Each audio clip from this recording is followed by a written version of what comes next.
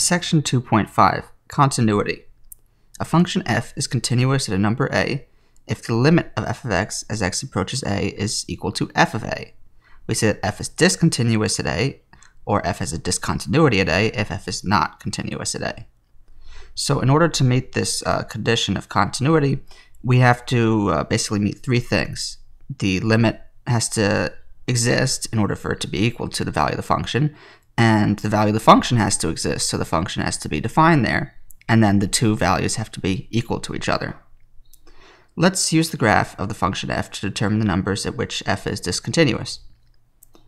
Okay, so it looks like if we look at 1, there's a hole over there at x equals 1. So the function is not defined there. So that means there's no way that this could equal the value of the function because the value of the function doesn't even exist over there. So f of 1 is not defined.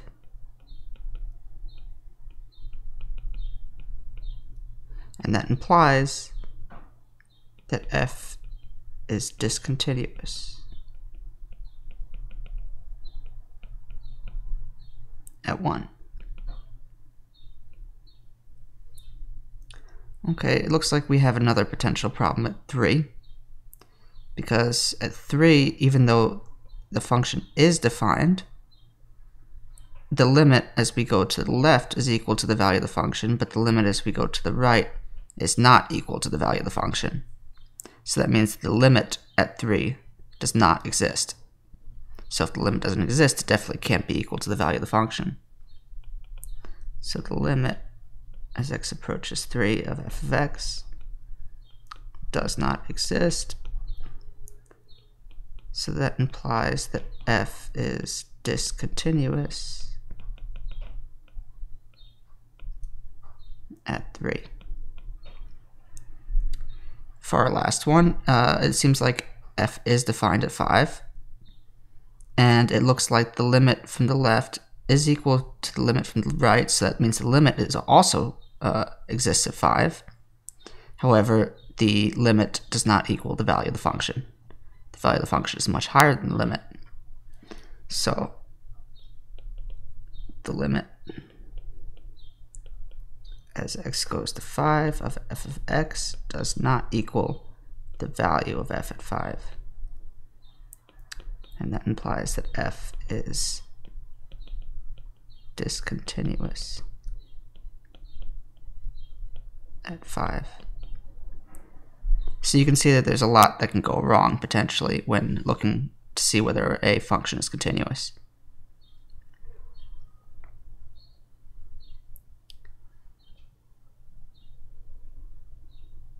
Okay, where are each of the following functions discontinuous? First, we have f of x equals x squared minus x minus 2 over x minus 2. Well, we know that if a function is not defined, then it definitely can't be equal to the value of its limit over there. So it looks like this thing will be undefined when the denominator is 0, which is when x equals 2. So f of 2 is not defined. So that implies that f is discontinuous at 2. Okay, for the next one, we have a piecewise function, 1 over x squared if x is not 0, and then 1 if x equals 0. So it looks like it is defined even when x is 0. However, if we look at the limit of f of x as x goes to 0, let's see if that actually equals the value of this function. So the limit of f of x as x goes to 0. Well, as we go close to 0 but not equal to 0, we're only dealing with the top rule, because the bottom one applies when x actually equals 0, which is a value we don't look at when we take limits. We only go nearby. So this thing will be 1 over x squared near 0. Well, the limit of 1 over x squared near 0 does not exist, as we've seen. Remember, that's this graph-looking thing. It just blows up. It becomes infinity. So this limit does not exist. So if the limit doesn't exist, it can't be equal to the value of the function, so f is discontinuous at 0.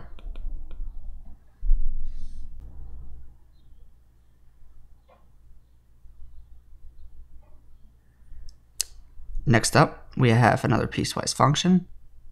Again, this one is defined even at its even at 2, where it would normally be undefined. Looks very similar to the other example we did. So let's see if this one actually fixes the continuity issue. Because it's defined, we have to just check the limit. So let's look at the limit as x goes to 2 of f of x. Well, near 2, that'll be the top rule. So that's the limit of x squared minus x minus 2 over x minus 2. Okay, so let's factor the top. It's the limit of x minus 2 times x plus 1 over x minus 2. The x minus 2's we can cancel because we're not looking at x values equal to 2, so there's no possibility of x minus 2 being 0 over here. So we get that this limit is just the limit of x plus 1 as x goes to 2, which we can evaluate because it's a polynomial. So we get 3 by direct substitution. Okay, so the limit of this thing exists. The value of the function exists.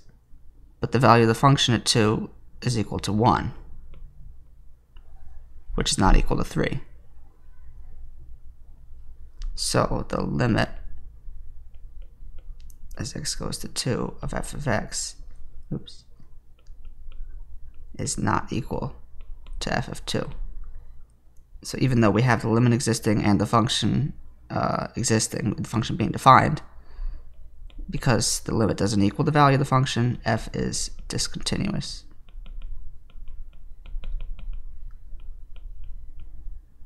At 2.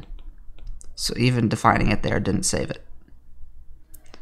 Okay, let's take a look at our old friend, the greatest integer function.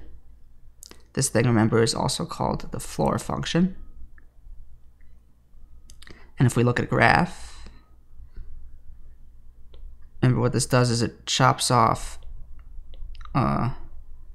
any decimals after a number to return you to the integer that's below but closest to it. So like 0.9 becomes 0, 2.6 becomes 2, pi becomes 3. So if I look at this, at 0 it's equal to 0, it keeps going up until it hits 1. At 1 it jumps up and becomes the value 1, because before, like 0.99 whatever, it goes down to 0, but the second it hits 1 it jumps up, and so on.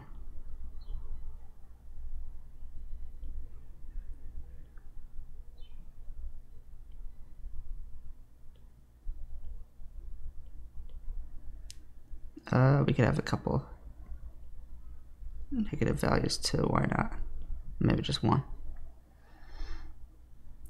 Okay, so if we look at this coming in from the left, we hit this value. Coming in from the right, we hit that value. You can see that those don't match, so the limit from the left and the right don't match for any integer. Any number on the x-axis that I've written, 1, 2, 3, 4, that I pick, if I go from the left, I go from the right. As I approach 1, 2, 3, or 4, the limit's not going to exist. And the same thing for every other integer. So the limit as x goes to n for f of x does not exist for any integer. So for any value of n inside the set z of integers. Because the limit doesn't even exist, there's no way it could be equal to the value of the function, so f is discontinuous at every integer n in z.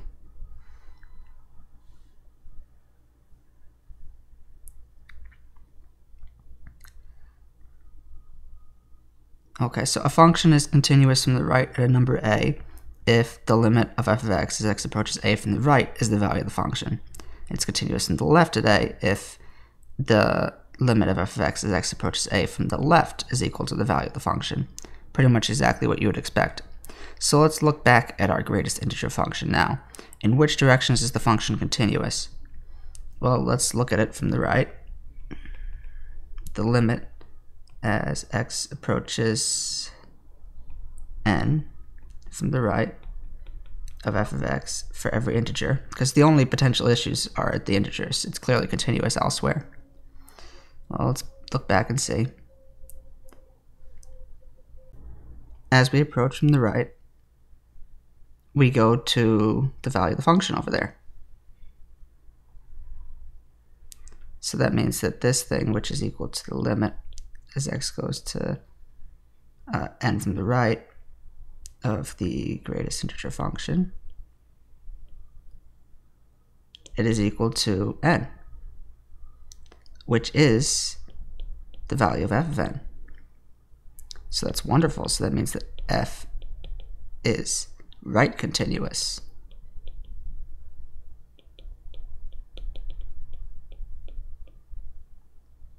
At every integer.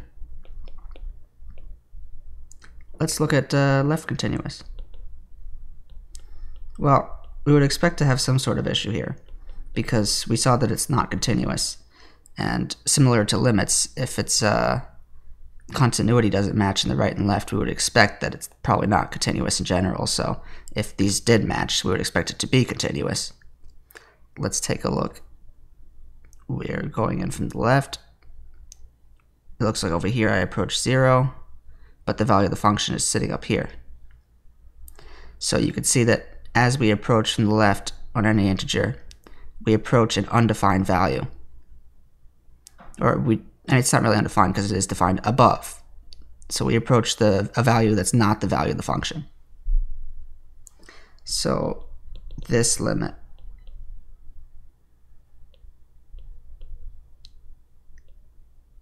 is equal to the previous integer. It's the one below it. So instead of approaching n, it approaches n minus 1, which is 1 less than the value of the function at n. So it's not equal to the value of the function of n. So even though the limit exists and the value of the function exists, f is not left continuous, which is what breaks continuity in general.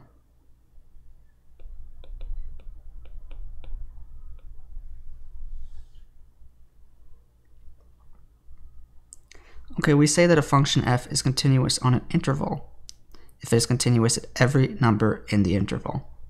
If it's only defined on one side of an endpoint in the interval, we understand continuous at the endpoint to mean continuous from the right or continuous from the left, depending on which side it's defined on.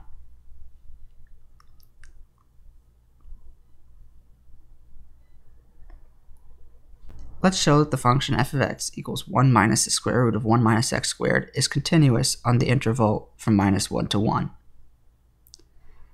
Okay, so this function is not defined beyond -1 to 1 because the square root of a negative number cannot be taken. So let's look at this just within the interval first. So if a is between -1 to 1, let's look at what the limit would be.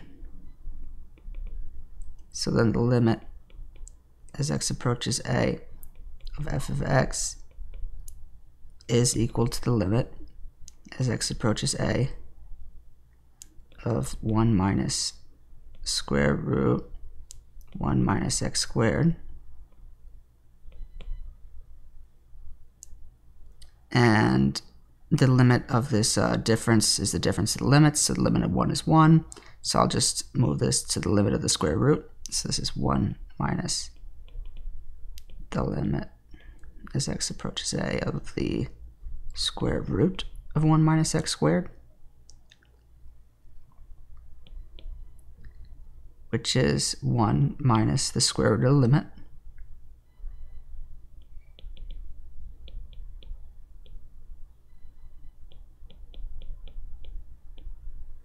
Okay, but that's a polynomial, so we can use direct substitution.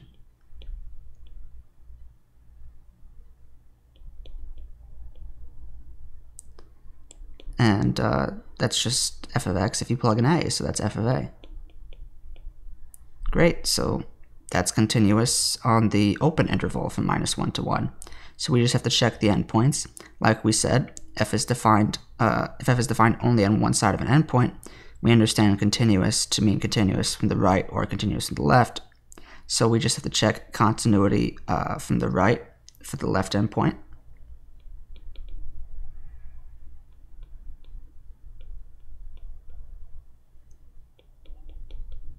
Because it kind of looks something like this.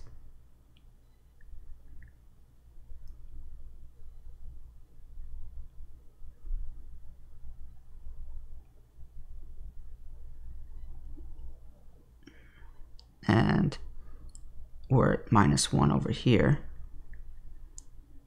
So continuous from the left. Sorry, so we want to look at this as we go towards this thing from the right.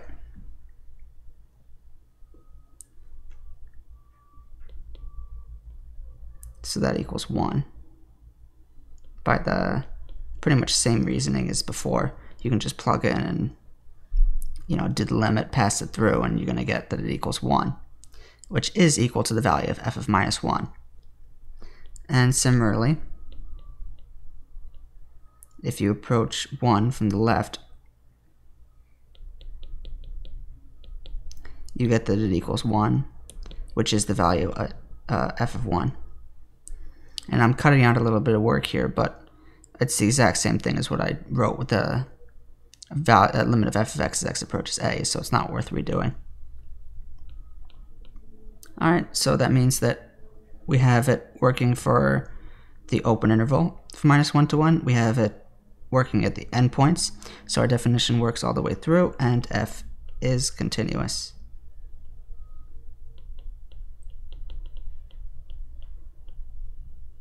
On the entire interval, the closed interval.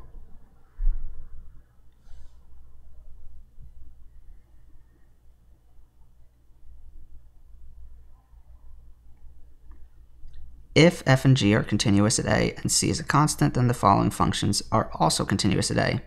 The sum, the difference, the constant times the function, the product, and the quotient, assuming that g is not 0 at a. You can prove all of these assuming that you can prove the limit laws, which, you know, requires some epsilon delta work, so we're not going to do those right now, but we can look at the first one of these. All of these are pretty easy if you have the limit laws.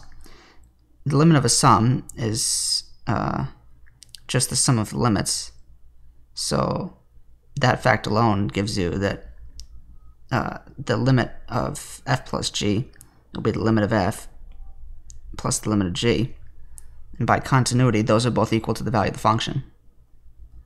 So those both become f of a and g of a, so that becomes f plus g of a, which is exactly what you wanted to prove, that the limit of the sum is equal to the value of the sum.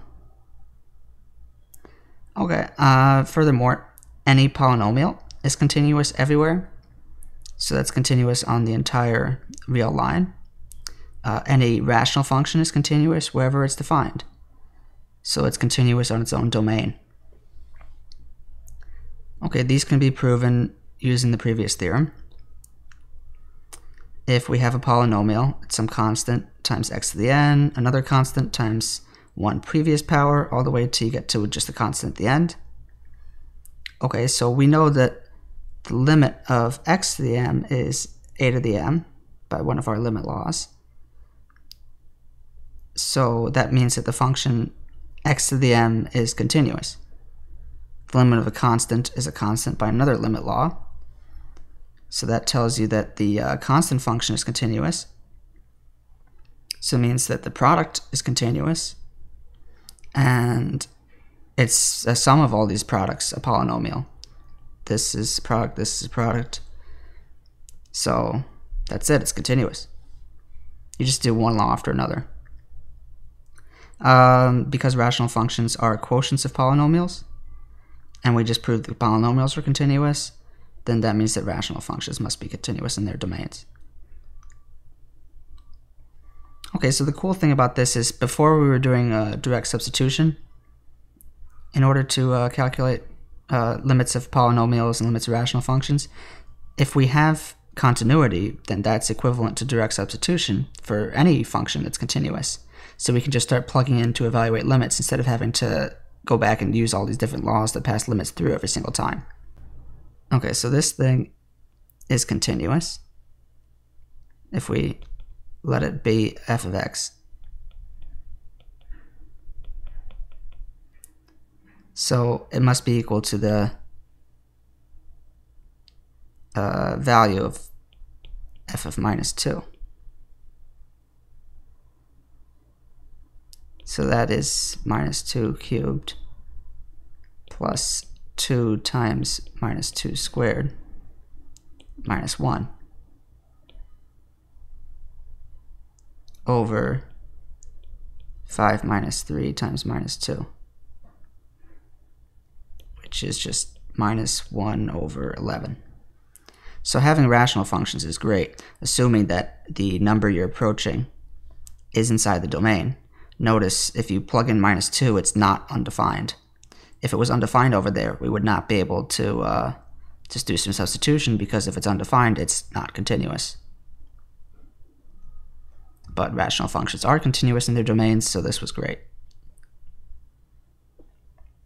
Okay, we have a whole bunch of other types of functions that are continuous in every number in the domains. Polynomials, rational functions we already did, but we also have root functions, trig functions, inverse trig functions, exponential functions, and logarithmic functions. They're all continuous at every number in the domains. We're not going to prove all the other ones, but we are going to use this result.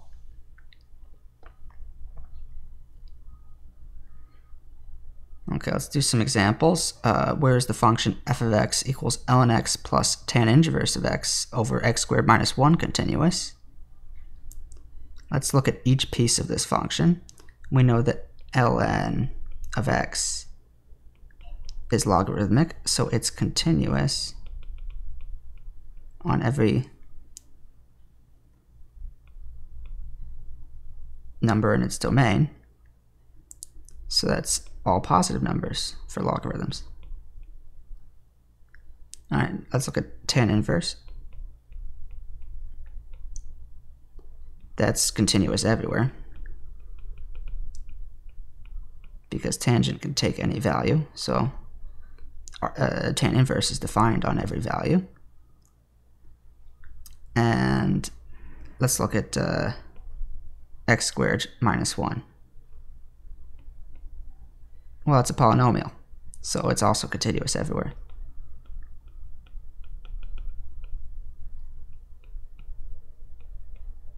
So in all real numbers. Okay, so that means that the only potential problems are negative numbers, because natural log is not defined for negative numbers. Also not defined for 0, so we can't have negative numbers, we can't have 0, and we can't have any number that makes the rational function undefined. So that means we can't have something that makes the denominator equal to 0, so we cannot have 1. So these facts imply that f is continuous on the intervals 0, 1, not including 0, not including 1, and all of the rest of the numbers from 1 to infinity, not including 1. Or all the numbers greater than 1. Okay, let's evaluate the limit of sine of x over 2 plus cosine x as x approaches pi. So the smallest that cosine could possibly be is minus 1. So the smallest the denominator could possibly be is 2 minus 1 equals 1. So that's wonderful. That means that the denominator will never be equal to 0. So if the denominator is never 0, sine and cosine are trig functions that are continuous at every number in the domains, which means that they're continuous everywhere.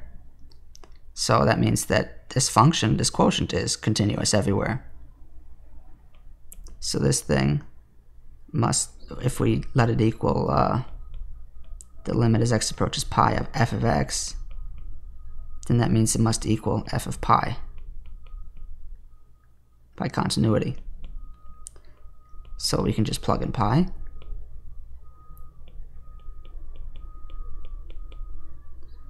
And sine of pi is 0. Cosine pi is -1, but it doesn't matter because we have 0 in the numerator and not the denominator, so that becomes 0.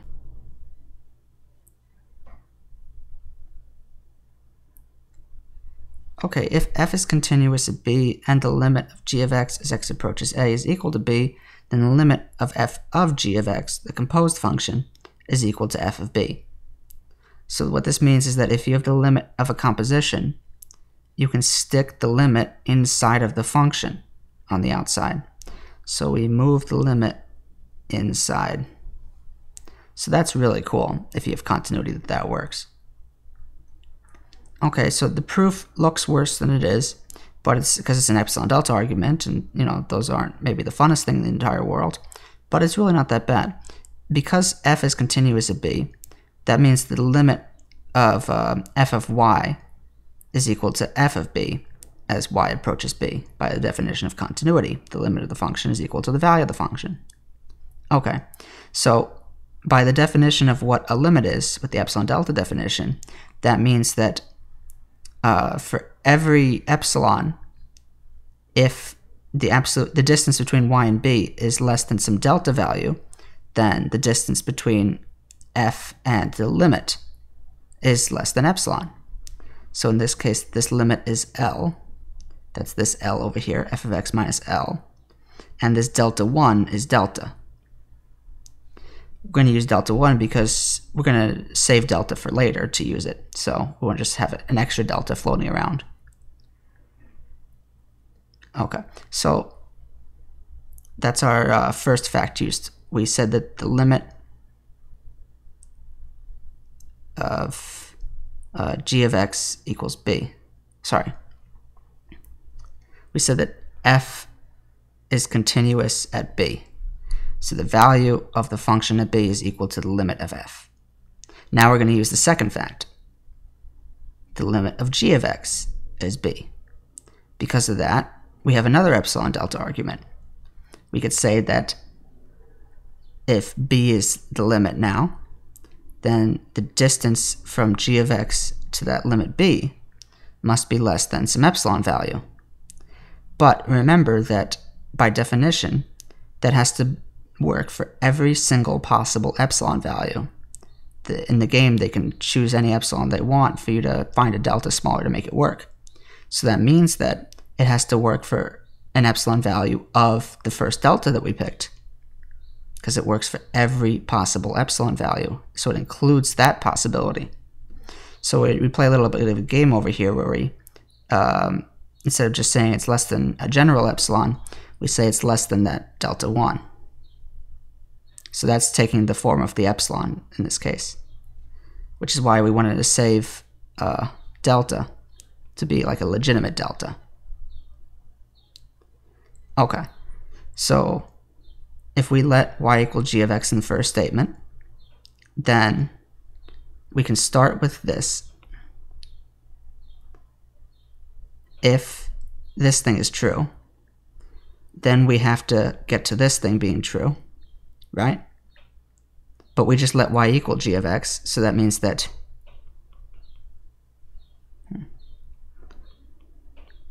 that thing is true, right? Because we just said that this thing implies that g of x minus b is less than delta 1, so that implies y minus b is delta 1 for y equals g of x, which means it implies this is true for y is equal to g of x. But if this thing is less than epsilon, then the limit exists by definition. So the limit of the composition must equal f of b. But b is equal to the limit of g of x. So we just proved it, what we wanted to prove. Okay. Okay, so it's maybe it takes a little bit to wrap your head around it, but I think if you read it a couple times, you'll see that you follow from this step to this step, which leads you up here, which leads you to your final result, which is exactly what you wanted to prove. You just have to do epsilon delta twice. So you have to have this delta becoming this epsilon, which is, I think, the confusing part. Anyway, let's just use this fact. If we have the limit of a composition, which is continuous, then we can just throw the limit inside of the function. So let's start using that. Okay, so if we're taking the limit of arcsine, which remember is sine inverse, of 1 minus square root of x over 1 minus x as x approaches 1, well, arcsine is continuous. So that means that we can throw the limit inside.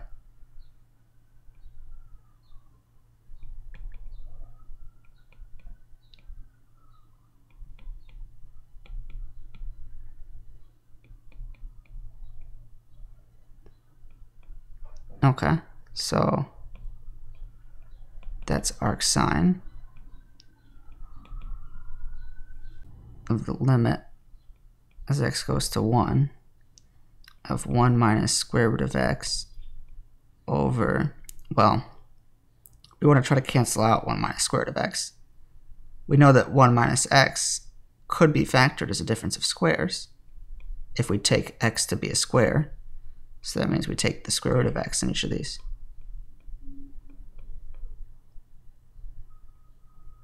Okay, so that cancels out with 1 minus square root of x because we're not looking at this at equal 1. So that means we get arcsine of the limit as x goes to 1 of 1 over 1 plus square root of x. That's all that's left. Okay, now we can just plug in, because the 1 plus square root of x is continuous, although maybe you want to pass through the limit if you're not convinced of that, but regardless, it'll be arcsine of a half. So that's pi over 6, because sine inverse a half is pi over 6.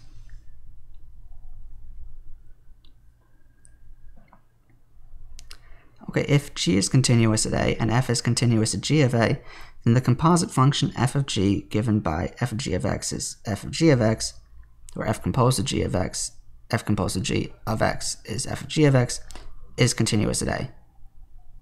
Since g is continuous at a, we have that the limit of g of x as x approaches a is equal to the value of the function g of a. Since f is continuous at g of a, we have that the limit passes through by our previous result. So we pass through the limit, we use this over here inside to say that this equals g of a, and that's it, f of g is continuous. Alright, so that's super nice. The fact that we can pass through a limit implies that composite functions are continuous.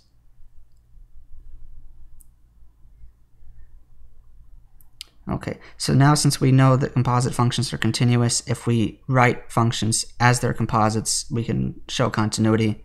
Let's do an example. Where are the following functions continuous? If h of x is sine of x squared, then we can write this as a composite function. F of g of x. Where we'll let g of x be the inner function, so the one inside is x squared. And we'll let f of x be the outer function. So that's sine of x. Okay, let's look at where g is continuous. Well, it's a polynomial, so it's continuous everywhere. F is a trig function, so it's continuous everywhere. Okay, so our composite function must be continuous everywhere.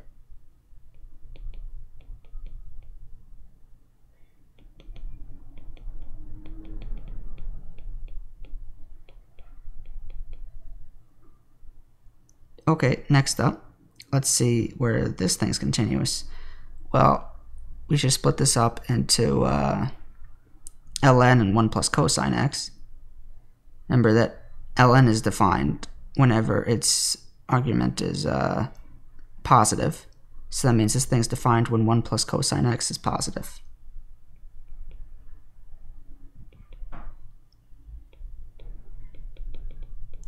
So f is defined when 1 plus cosine is positive. Okay, so that implies that it's f is not defined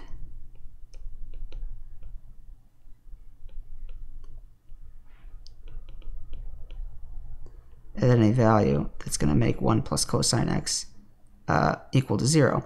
Notice 1 plus cosine x can never be negative because cosine can never be smaller than 1. So 1 is as small as you can get, so 0 is as small as you can get. So this only happens when cosine's minus 1. Okay, so remember, where is cosine equal to minus 1? Well, that's pi or 3 pi or 5 pi, etc. Any multiple of pi, minus pi. So that means that f is discontinuous at any odd multiple of pi. We can write an odd number as an even number 2n plus one more number. That makes it odd. So any odd multiple of pi for numbers n and z, the set of integers. And it's continuous everywhere else.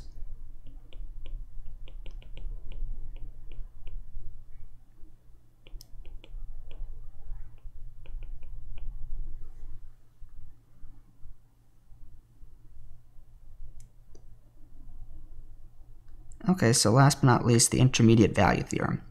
Suppose that f is continuous on the closed interval ab, and let n be any number between f of a and f of b, where f of a is not equal to f of b.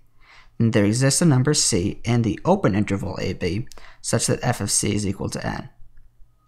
So what this is saying is that if you have two values of your function, and you have a number in between those values, then your function will be equal to that number in between your values somewhere. So let's show that there's a root of the equation 4x cubed minus 6x squared plus 3x minus 2 equals 0 between 1 and 2. In order to do that, we just have to show that that f is below a root and above a root between 1 and 2. Because if it's below a number and above a number, the intermediate value theorem says it has to hit every number in between those values somewhere. So let's let f of x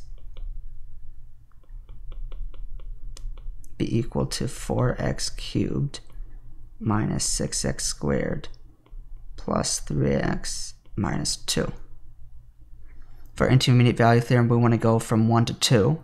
So let's let a equal 1, b equal 2. We want to find a root, which is a fancy way of saying we want the function to be equal to 0. So we want n to be 0. Okay, so let's look at what f of 1 is. Well, plugging in 1, we get 4 minus 6 plus 3 minus 2, which is minus 1, which is negative. For f of 2, that's 32 minus 4 plus 6 minus 2, which is 12, which is positive. Okay, so that means that the value 0 sits in between f of 1 and f of 2. And we know that f is a polynomial. So that means it's continuous everywhere, so it's got to be continuous on that closed interval from 1 to 2. Our intermediate value theorem says if the function is continuous on the closed interval, and we're looking for a number between two values, then that number must be equal to the value of the function somewhere. So the intermediate value theorem is definitely going to imply that there exists some number c in the open interval from 1 to 2 such that f of c is equal to 0. So the intermediate value theorem says that there is an x value that's going to match up to the y value you want in between any two y values. So that's the same thing as saying that f has a root there. The x value that makes the function 0 is the root.